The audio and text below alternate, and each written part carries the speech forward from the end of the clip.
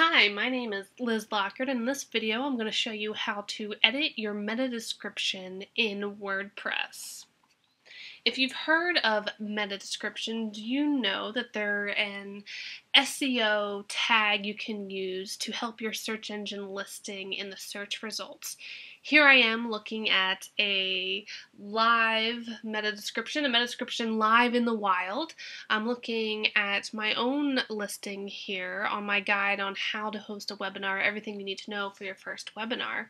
You can see the descriptions below each of these listings.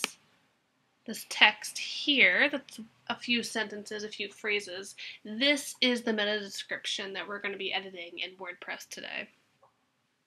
Before you're able to follow along with me, I'm going to show you what I'll be using to edit the meta description. I use the WordPress SEO plugin by Yoast. I'm not going to walk through how to install a plugin today. If you're not familiar with that, do some Googling and walk through that before you do this today.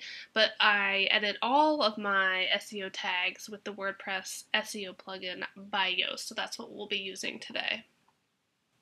So here I am in the back end section of my WordPress site for that post we were looking at in the live search results on how to host a webinar.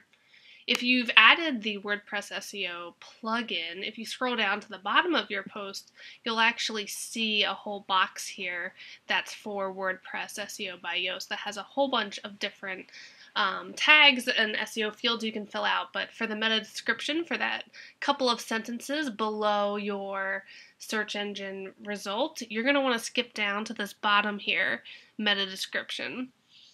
You can see that it's just a regular text field, so type whatever you like to describe your post to help people click on your search engine listing, and the WordPress SEO Yoast plugin will actually count down how many characters you have left, because there is a limit on how much Google will show. So if I started to type more, you can see that the character limit starts to live count down. And if you want a preview of how your listing is going to look, the Yoast plugin gives you one up here.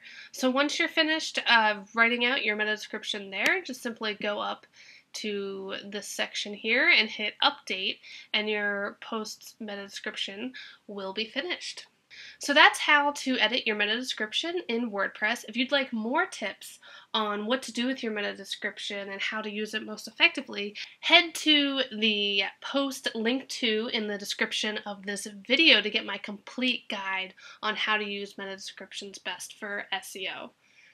If you liked this video, feel free to give it a like on Facebook, share it on Twitter, give a thumbs up on YouTube, and share it with someone who you think would benefit from knowing how to edit a meta description in WordPress. Thanks so much for watching.